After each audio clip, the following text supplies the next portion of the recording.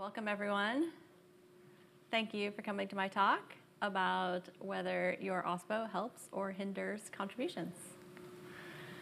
Today, I'm going to talk about how your OSPO can avoid being the office of no and instead become a strategic partner with the various teams across your organization that are involved in open source projects. I'll also talk about how your OSPO's policies and procedures can help your employees contribute to open source projects or hinder them in ways that maybe you don't expect. I'll spend some time on the individual company and community triad, along with how your OSPO can help people navigate these complex relationships. And then the last section will have some tips for being a good corporate citizen, and then we'll wrap it up with links to resources and a few final thoughts. And these slides are already posted on Sketch, so for anybody that wants the links or things later. I'll start by briefly telling you a bit about me. So I have been in the technology industry for well over 20 years, working mostly on open source from within companies like Puppet, Intel, and now at VMware, I'm responsible for our open source community strategy within the Open Source Program Office. I'm also on the steering committee for the Linux Foundation's To-Do group. I'm a board member of Open UK. I'm a governing board member and maintainer for the Linux Foundation's Chaos project.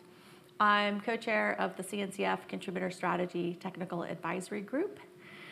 And I also went back to school a few years ago and managed to get a PhD where I researched how people collaborate in the Linux kernel. Thanks.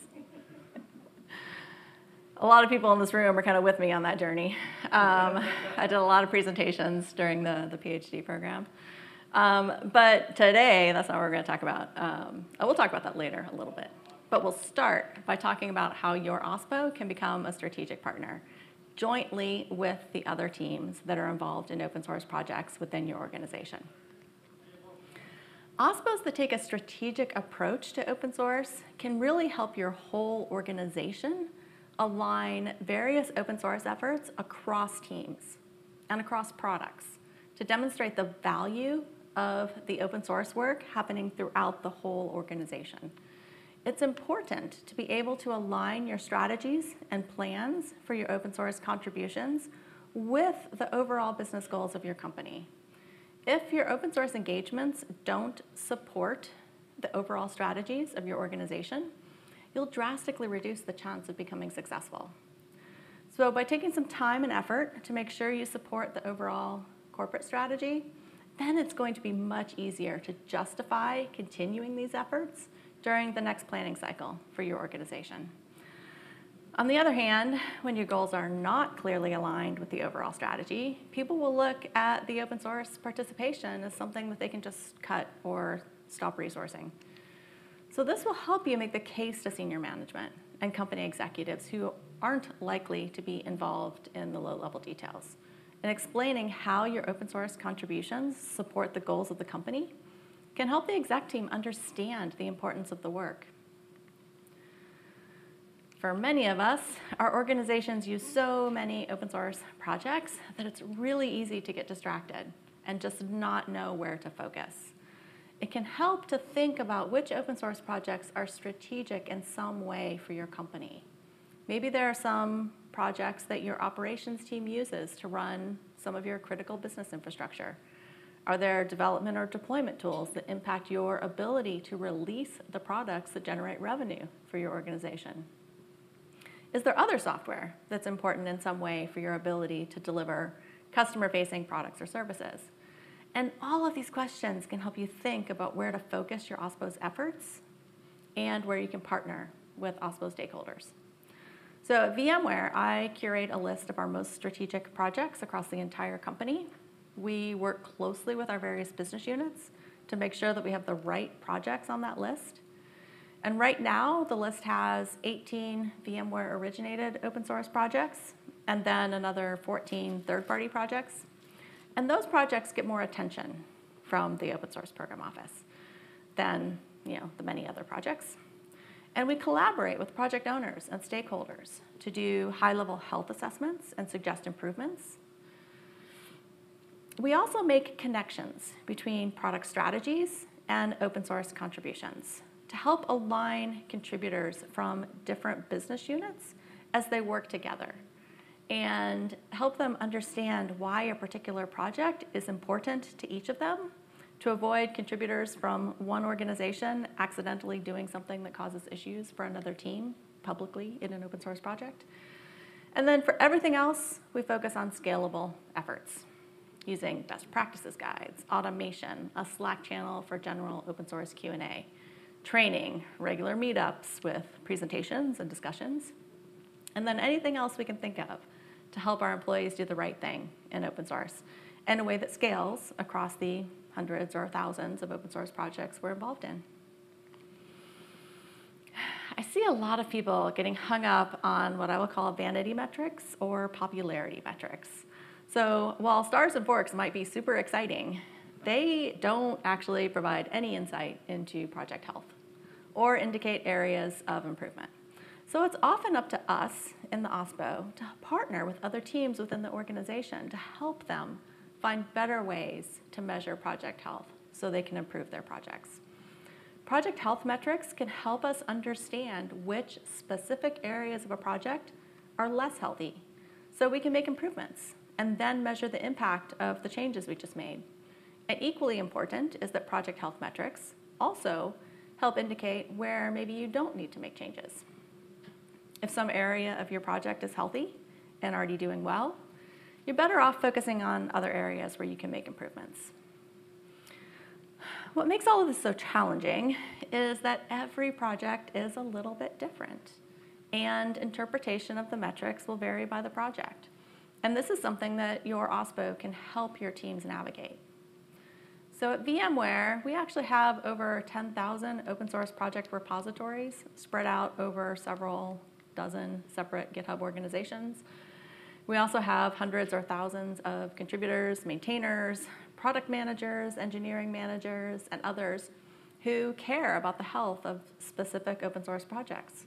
So the dashboards we drive from the open source program office, the metrics dashboards, had to be simple enough that absolutely anybody could use them. So I built something very simple using Augur from the Chaos project. However, we have quite a few of those strategic projects that I just talked about, and those require more detailed metrics. So we often consult with other teams as they build out more detailed solutions for their projects. We have teams using Bitergia, which is based on Chaos's Grimoire Lab tools. And we have other teams who are doing more custom metrics using mostly the GitHub API.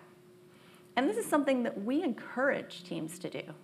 And we often connect teams to each other to collaborate across groups. And likewise, your OSPO can help make those connections across teams. Creating OSPO policies and procedures is a balancing act. On the one hand, you need some controls in place to make sure that you protect your company and avoid lawsuits. But you also need to make it easy enough that you encourage employees to contribute new features, bug fixes, and patches back upstream into the projects. And rather than being the office of no, your OSPO can be a resource for your employees to get help and guidance for their open source efforts. It can help to think about your policies and procedures from the standpoint of risk versus reward. And again, it really is a balancing act. There are some places where you need to have strict policies, but other areas are better served by having guidelines and best practices that help people do the right things without too many restrictions. For example, license compliance is something that requires strict policies that make sure, and procedures that make sure everyone is following those policies. Because complying with open source licenses is not optional. It is a requirement, and not complying opens you up to lawsuits and can damage your organization's brand. So this is a big risk, but using open source has plenty of rewards.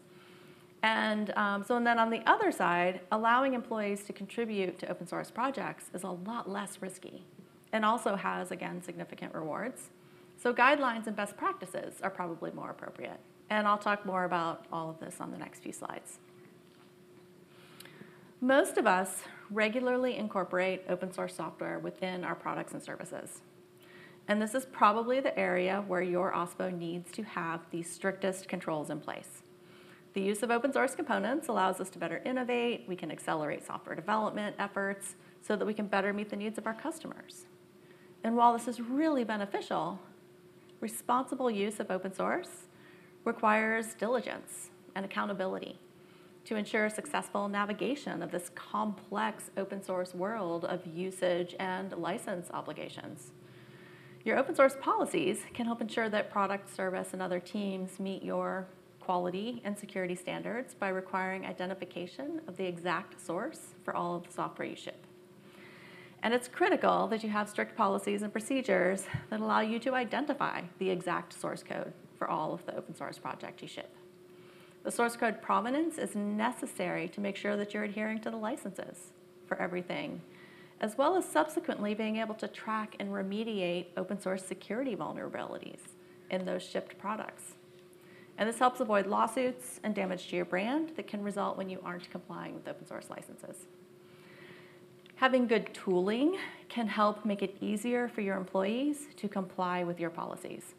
And this is an area where your OSPO can collaborate with other teams and be seen as a strategic partner in this process. Spend time working closely with other teams to figure out what part of your compliance processes are causing the most pain or causing additional work for other people. And then put automated tooling in place to make it easier for these other teams. There are loads of compliance tools available, and using them to resolve pain points on other teams will help people see you as a strategic partner who listens to people's concerns and works to help make things easier for everybody. Now, in contrast, contributing to open source projects is one area where you don't need to be as strict. If you make it easy for your employees to contribute, your employees are more likely to reduce technical debt by contributing patches, bug fixes, new features back into those upstream projects where they belong. If you have too many controls and strict processes, you're probably making it a lot harder for your teams to do their work. And you should think about whether your guidelines or processes help people engage in open source projects in ways that work well for your organization. While you do need to provide guidance for things like licensing, avoiding accidental disclosure of confidential information, and maybe internal review processes, this can be done in a more educational way. Now, my caution about guidelines and processes is that they can be written in ways that discourage contributions, especially when they heavily use really scary legal jargon with an emphasis on how you're going to punish people when they do something wrong. And instead, you're better off writing the guidelines in ways that help engineers understand what you need them to do and why, in language that they can easily understand. Now, at VMware, we have a really robust set of open source guidelines and a very lightweight approval process for contributing to open source projects. So before an employee contributes to a new open source project, we run those through a really quick approval process to make sure that the project is indeed an actual open source project with an appropriate license attached to it. And then the OSPO handles any legal paperwork that might be involved, like signing contributor license agreements if they have them. And this frequently takes maybe a day to complete. This isn't hard. And it allows people to get started quickly. And then once someone has that approval to contribute to a project, they can continue to make as many contributions as they'd like without any additional approvals. Now, here in the middle, creating new open source projects requires a bit of nuance and collaboration with your teams who want to create them. The amount of process required for this falls somewhere between the strict requirements for compliance and an educational guidelines approach to contributing to existing projects. And this is an area where your OSPO can provide guidance and help other teams think through the decision to create a new open source project. Because you want to make sure that you're open sourcing a project for the right reasons. A desire to collaborate with other people and innovate on your project. That's a good reason to open source it. If a project needs to integrate with a whole bunch of other technologies, open sourcing it can make it easier for people to help you integrate it with technologies that you might be less familiar with or don't have access to. And sometimes a team will want to open source a project because it has no users, nobody wants it, it's old, it's crusty, and they just don't want to do anything with it anymore. Don't do that. So dumping your project into the open source community when it's old and crusty and nobody wants it is just going to make your company look bad. Nobody wants that. I also occasionally see teams who want to open source something to get some press attention or for marketing purposes, which is also not a good reason to create a brand new open source project. The team open sourcing a new project should be prepared to maintain that project over the long term, just like they would for something released under a proprietary license. And this effort just is not worth it if all you're trying to achieve is some short-term marketing win. Maintaining an open source project will take time and resources. So teams need to plan for that. And if they aren't willing to make that long-term commitment, it might not be a good candidate for an open source project. Let's talk a little bit about how collaboration works within open source projects and how your OSPO can help your organization make sense of this complex interactions that you see between individuals, companies, and communities within every open source project. While there are some exceptions, contributions to most open source projects are centered around the individual. Contributions come from individuals rather than companies. When someone submits a pull request to fix a bug, add a feature, or update some documentation in an open source project, the change comes from that individual. Commits usually include a name and an email address, but in lots of cases, unless the person uses their corporate email address, you can't even tell where they work or really who they are. At VMware, we do ask people to use their VMware email address when contributing to open source projects as part of our OSPO best practices documentation. But to make all of this even more complicated for companies, in most open source projects, the leadership positions stay with the individual when that person changes jobs. So this means that an employee will take their leadership position in an open source project right with them to their next job. And it's important for people, especially your leadership, to know how this works, to avoid disappointment later. And your OSPO can help with this communication and help with setting expectations across your organization. In most projects, there really aren't direct ways for companies to participate or contribute other than dedicating time from individual employees who contribute on behalf of that company, which is pretty common. At VMware, we have people working full-time on projects like Spring, RabbitMQ, Kubernetes, and a bunch of other things. And in addition to devoting time from your employees to the project, companies are also in a position to help open source projects by providing additional resources. Open source projects need funding or in-kind sponsorships for loads of things like infrastructure, legal fees, and they also appreciate sponsorships for events and other activities. Your OSPO should work closely with other teams within your company to help them understand the resources that open source projects need and make sure that your teams understand how to work within open source projects in ways that reflect positively on your company. Open source communities include a wide range of individuals who are working together within open source projects.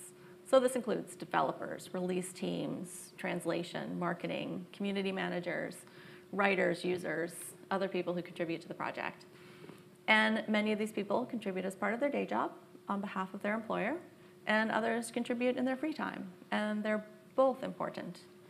And all of these people are working together as one community to accomplish a common goal, to deliver on an open source project. So it's important to remember that the community or project needs have to come first. If your company has something specific that you want to contribute to an open source project, that is only going to work if it's also something that the project and the community actually wants.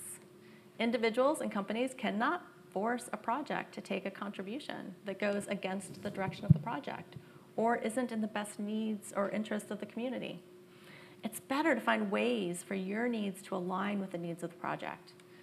And this is another opportunity for your OSPO to partner with the other groups within your organization to make sure that they understand this dynamic, and by working to make sure that they're supporting the needs of the community when making contributions. Part of the role of the OSPO can be to help everyone navigate balancing this triad through education and best practices. The various groups within your organization really do need to understand that they can't just push features into open source projects, unless it's something that benefits the community and the project as a whole. And when companies try to do this, it puts the individual contributors into a no-win situation. In this no-win situation, which impacts employee satisfaction and retention, the employee can't meet the needs of the community without jeopardizing their employment. And you don't want to put individuals in this situation. And by making sure that your managers and leaders understand this dynamic, you can make sure that your individual contributors are doing work that meets your organization's objectives while also being good corporate citizens within the community. Now let's talk in more detail about being a good corporate citizen to avoid some common but embarrassing mistakes.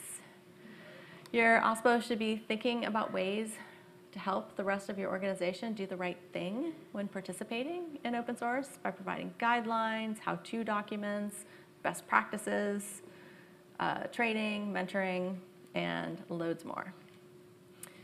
You should encourage people to spend whatever time it takes to fully understand the contribution guidelines, the code of conduct, and other expectations for collaboration within the project. The expectations for contributors are different for each project. So people shouldn't assume that they know how to contribute, even if they have experience with other open source contributions. I also recommend that people take some time to lurk in the community, like this little kitty lurking in the grass, to understand how people participate. I've seen too many overeager new community members jump into the community with both feet. They make mistakes by violating community norms, talking about things that aren't relevant, and just generally kind of making a mess of things. Now, everybody makes mistakes at some point, but a lot of them can be avoided just by taking the time to learn about the community, rather than barging in and trying to be an active participant on day one. Encourage people to sit back while they learn from other community members. By taking this time to observe and lurk for a bit, your employees can learn about how people behave and get a feel for how people typically respond. And this is a good opportunity for your OSPO to mentor people or help them find mentors in other teams to help navigate how to participate in a new community. It's also good to start with something small as a first contribution. I have seen way too many companies spend a ton of time working on some huge new feature internally, and then they dump them into the community as one massive contribution that no one was expecting, and frankly probably didn't want. And in most cases, this is just a huge waste of time for everybody involved, since that contribution is unlikely to be aligned with the project goals or the expectations for contributions. So you're better off encouraging people to start with some small things like bug fixes to learn about the contribution process. So every contribution is likely to receive feedback. Sometimes this feedback will be kind, other times not so much. It's important for people to remember that every interaction within an open source community, positive or negative, can impact the reputation of that individual and your organization. And again, this is where your OSPO can help by offering mentoring around how to respond to difficult open source feedback. It's better in the long run for the person to wait to respond until they can cool off a bit. Because even when the feedback is harsh, there will be things required to rework that contribution to make it acceptable. So it helps to stay focused on what changes need to be made. And in some cases, this might require hard discussions with people about the contribution. But it can help to focus on the problem and deliver the responses with a bit of kindness while avoiding any attacks on other people. It can also help to have someone else read your response before it's posted publicly to catch any issues with tone that might make the response sound more harsh than you think it does. And this is a difficult line to walk sometimes, right? But staying professional and being kind to other people when responding to difficult feedback can make a big difference in the personal reputation of your employees and the reputation of your organization within these open source communities. And in many cases, especially when someone's new to a community, they really should expect to iterate on that feedback. So after changes are submitted to accommodate that first wave of feedback, there's likely to be more feedback on the new changes. So just consider it an iterative process. This also means that people should plan for the time it takes to get multiple waves of feedback. Submitting something at the last minute before a release window closes and expecting it to be included is just going to be frustrating for everybody involved. So allow plenty of time for multiple feedback and resubmit processes. You'll want to make sure that your contributors spend time discussing proposed changes in the community before they start making them. By talking about contributions very early in the process, they can get feedback on ways to architect those changes so they'll be consistent with the expectations of the project. It's also an opportunity to learn about anyone else who might be doing something similar, to hopefully avoid conflicting changes that might not work together when they're merged into the project. And these discussions also avoid surprising people, especially for new features or other really big changes. Your employees should also understand that it can help to break big changes into several smaller, easier to digest contributions. It's a lot easier for maintainers to provide feedback on smaller contributions, and it gives people more time to make corrections if something they did wasn't quite right. It's also important for everyone to keep in mind that you have absolutely no control over any of the other participants in the project.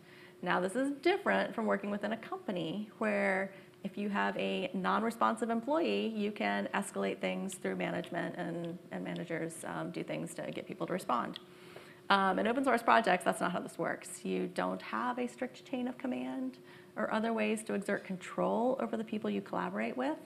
Instead, your contributors should strive to be kind and easy to work with, since you will need to find other ways to influence people to respond to your pull requests or your patches.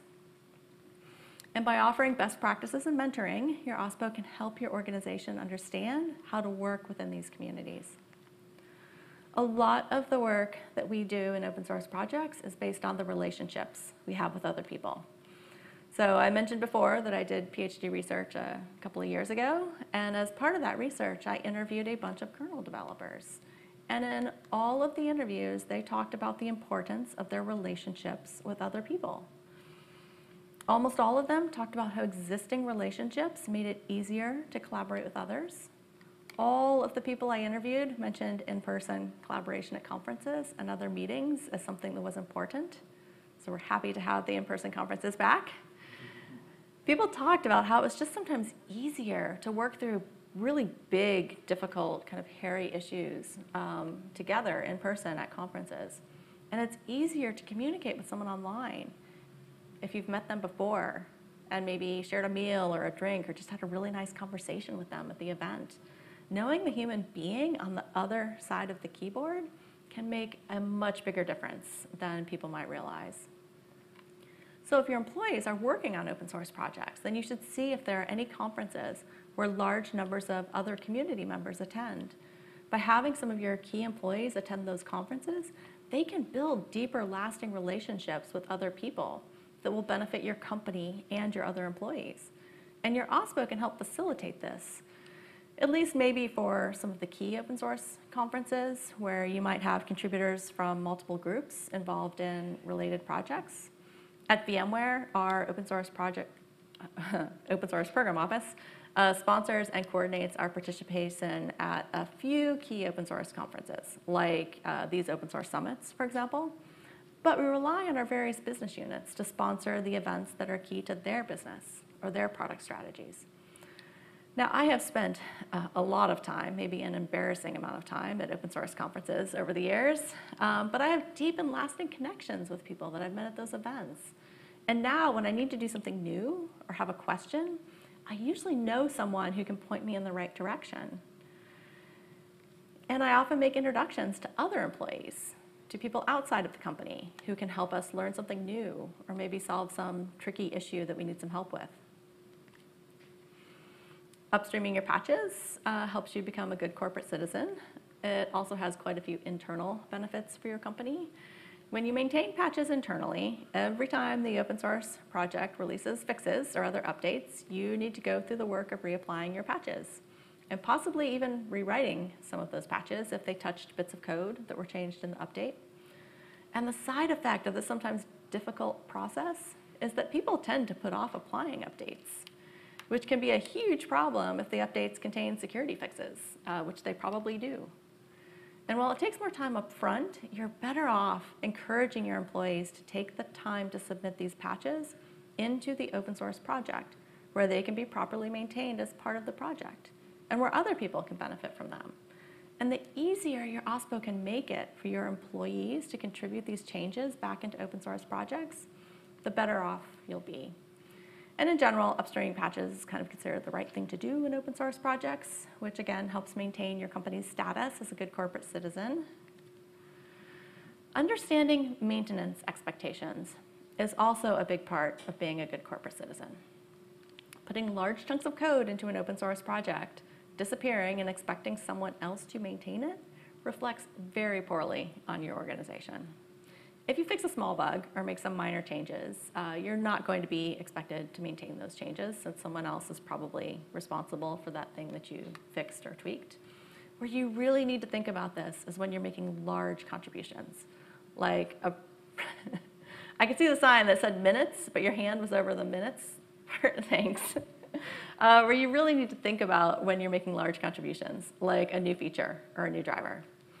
You need to make sure that your employees are planning to maintain the code over the long term before you contribute it into an open source project. And this is something your OSPO can help people understand via best practices or mentoring. Before I wrap this up, I wanted to leave you with a few resources you might find useful. Again, these slides are already on Sketch, so you have those links. The to-do group, of course, has loads of guides with great info about all aspects of creating and managing open source program offices and open source projects. The CNCF Contributor Strategy Technical Advisory Group has templates and guidance about contributor experience, sustainability, governance, and openness to help people develop strategies for maintaining healthy open source projects.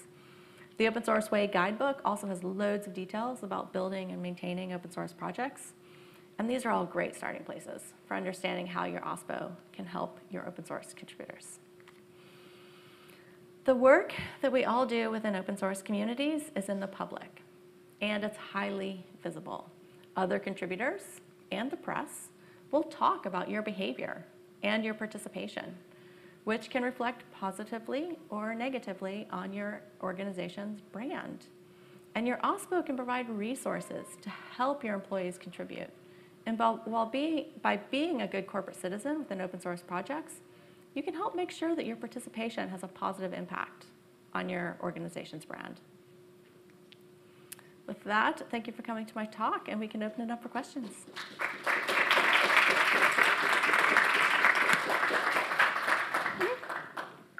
have two, but one I think I just saw the answer for on the slide. So the first is, in one of your comments, you said not to release whole code and stuff that people might not care about, which I think I understand in principle. But oh, thank you. So in a previous life, I worked at a very large company where we had old proprietary software that I don't know how many people cared about it, but we were trying to determine whether or not to release as open source, not because I wanted anyone to maintain it, but for disclosure. So what are your thoughts on that? Yeah, that's a good question. So generally, what I don't recommend is releasing something into the open source if it doesn't have any users and no one cares about it. So assuming that software had users or people We did at one point, it. but people were complaining the file formats that were used were not documented and things but by releasing the tooling, we would have documented because it would have been in the code. Yeah.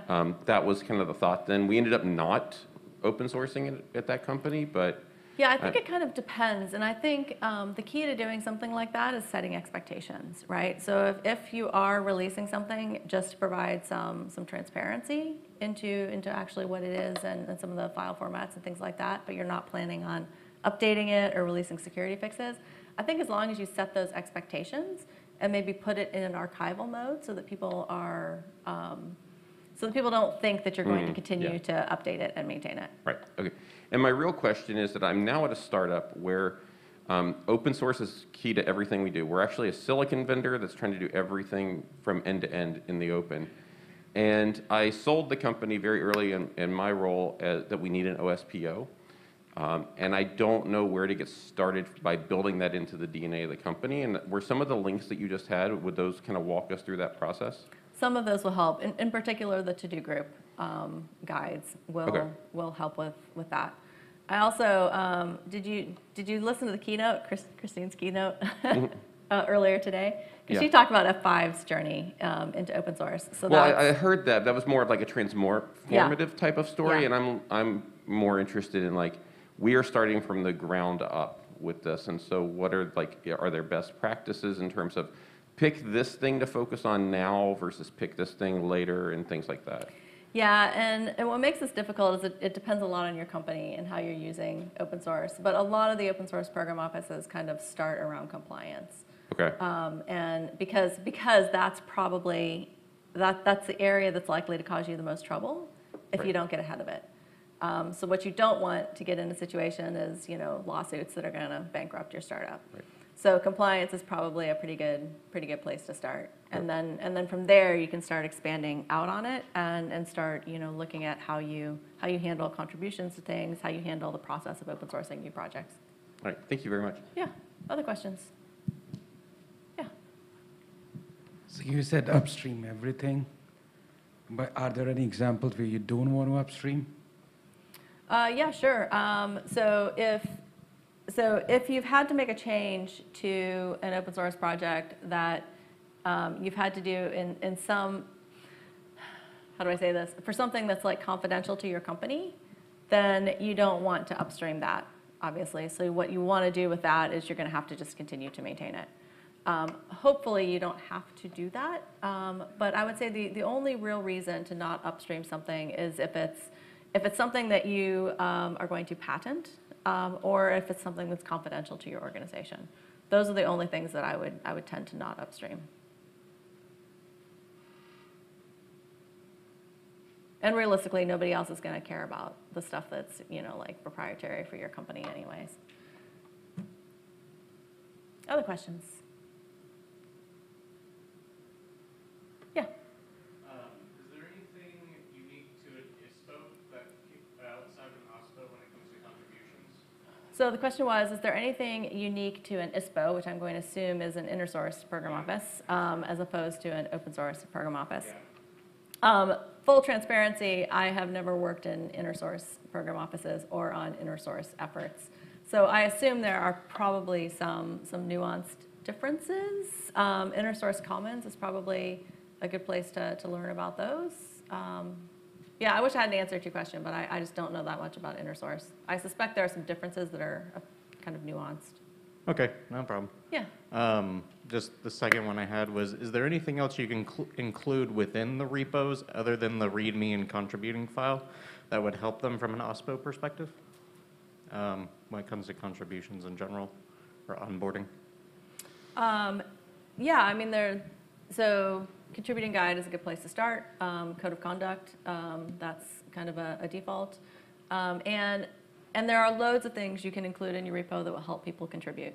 So some of the things that we recommend for CNCF projects is to have things like value statements, scope statements, so that people coming in new to your project understand what types of things are in scope for this and what types of things are out of scope, so they don't waste time trying to contribute something that's just out of scope for the project. Architectural information is always good because that helps people kind of see the big picture. And then, if your project is complex in some way, or you're really trying to encourage new contributors, then having some specific documentation that's separate for new contributors, like new contributor onboarding documentation, that can really help. And then just in general, having good technical documentation about your project. So just having good docs in general can really help with contributions. And in particular, your README or your contributing guide should really have a lot of details about how to build it, how to get started, how to make your development environment. Because I see a lot of projects that it's just like, hey, submit a pull request. And then I look at it and I'm like, wow, this thing is super complicated and there are no instructions for how to build it or how to test it or how to run it. So really think, and this is hard for those of us that have been in open source projects for a long time, especially the same project, to step back and if I was brand new to this project, what would I need to know to build my development environment and contribute to it? And sometimes it can help having new people look at it and tell you what that is. But yeah, so those are kind of the things I would focus on. Jim? Oh, told me to stop. Okay, okay. Matthew. You talked about starting a new project and you talked about contributing to an existing project. Sometimes the best path forward is to... Oh, thank you. I'm trying to shout now, that's wonderful. So you've talked about starting a new project and you've talked about contributing to an existing project. Sometimes the best path forward is to fork an existing project and be very public, this is a fork of it, and it's an intentional fork, and here's why it's a good idea. Is that somewhere that you think OSPO has a role, or do you think that should be down to the individual department that's going to be making the contribution? I would definitely say that the OSPO has a role there, mainly in having that discussion with the team that's trying to do that to make sure that that really is the best decision. Because sometimes people will fork a project because it's the easy way out. They might have other options that they haven't really thought about. There might be other solutions that they can use. And I think that the OSPO can help them navigate those discussions. Because forking a project and taking it in a different direction is a lot of work. And I think a lot of teams underestimate the amount of work that's going to happen.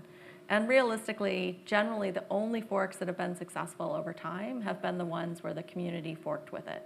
So you think like MySQL to MariaDB, OpenOffice to LibreOffice.